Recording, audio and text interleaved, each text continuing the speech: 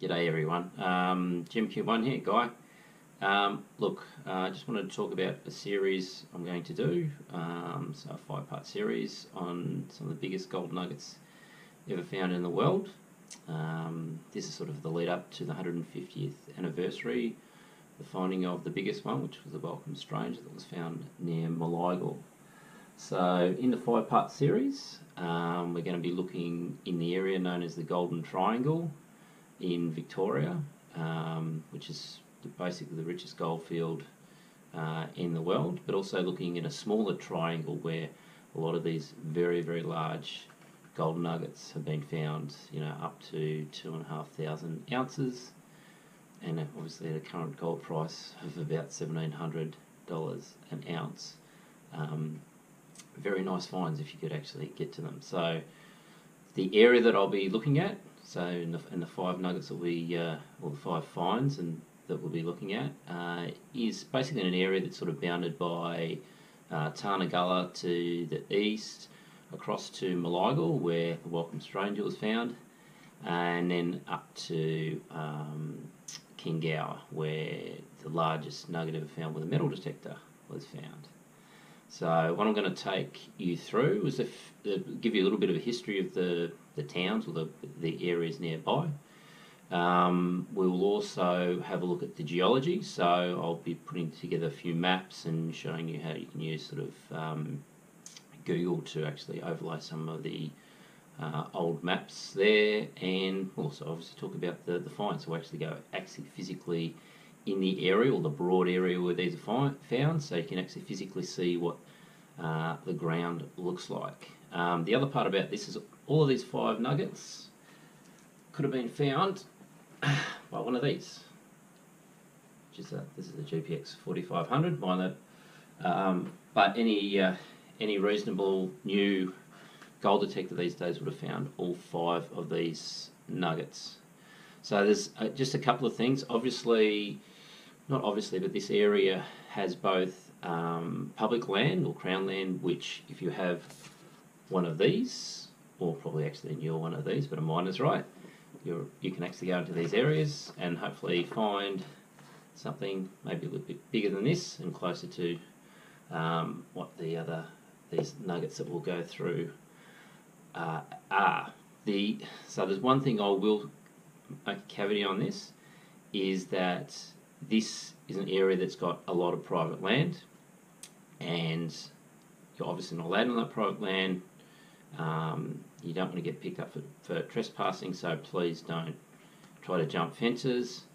The reason for this is quite clear, because it's number one, it's against the law, but it doesn't obviously help the rest of the prospectors that are out there. There's plenty of public land out there to go through, and you basically will get caught. Maybe 30 years ago you might have got away with it now, but each and every one of the property owners has one of these, and within minutes the old bush telegraph, and you'll either be met by the local copper or the property owner, probably by the time you've actually tried to go over the fence. So please don't use any of this information to trespass into areas that you're not supposed to. I really hope you enjoy the 5-part series, and looking forward to sharing the on-ground experiences with it. And please feel free to make comments and ask a few questions about it. Let's go to part 3 and the well-named precious nugget. Okay, well, welcome to, what's behind me is Berlin Flat, where the precious nugget was found. So, a little bit about this area. It was renamed a few, it was Berlin, but it was originally the Berlin Goldfields, which the rush started here about a little bit later than most, about 1868. And the town of Riola was renamed about 1876. So the post office and so forth. So behind me is basically the Berlin Flat, as they know it, and again one of the richest alluvial pieces of ground probably in the world. So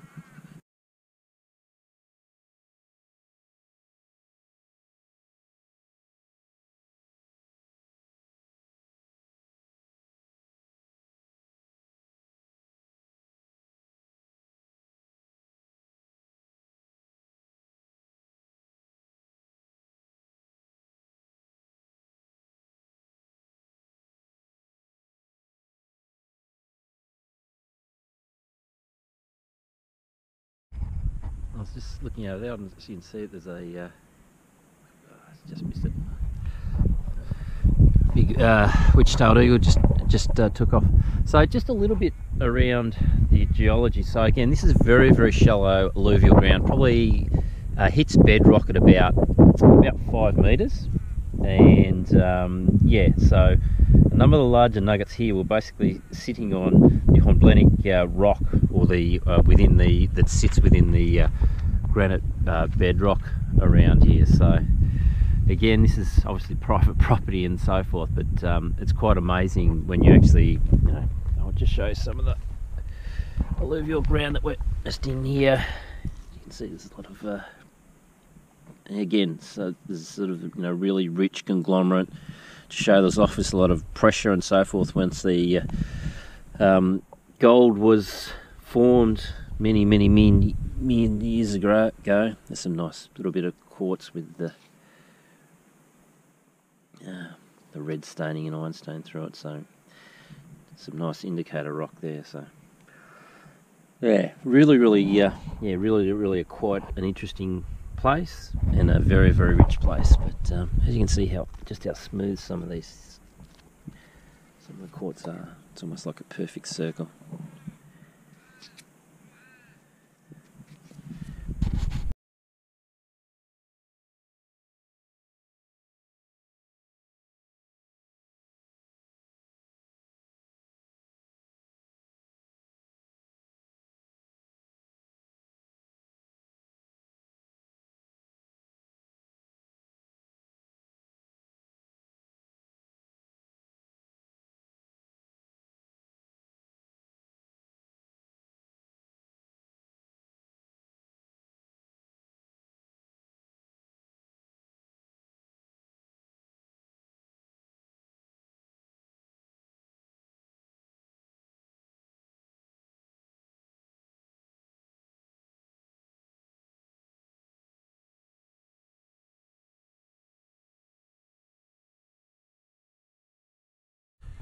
G'day. So a little bit about the precious nugget. So this is quite an interesting nugget. So size was about 1621 ounces. It was found on the 5th of January 1871.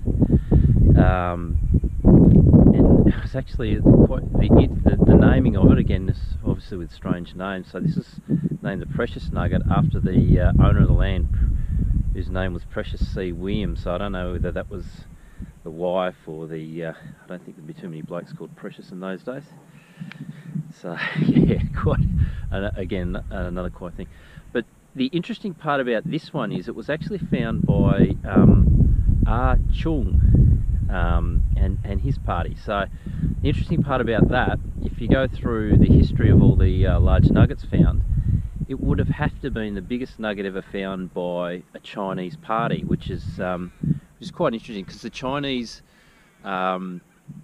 were not so much ridiculed but bullied around the goldfields, and I suppose usually what you'll find is the Chinese would come in after the rush had finished, and they're very meticulous and used to clean up, and still do quite well for themselves.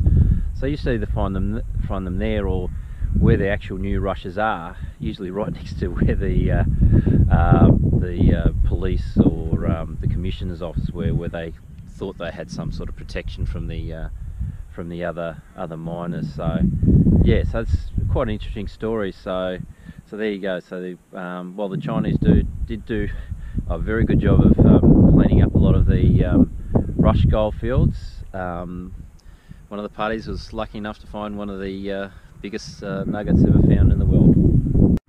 Oh, sorry, the other couple of little things. So this is what's actually called Cato's Paddock behind me. And you can see from the maps that I've actually got that there. And yeah, the nugget was found around 2 meters in depth, which some would say is really deep, and metal detectors can't reach it. But given the size of the nugget, I'm pretty sure it would have been found with some of the better gold detectors these days. Cheers.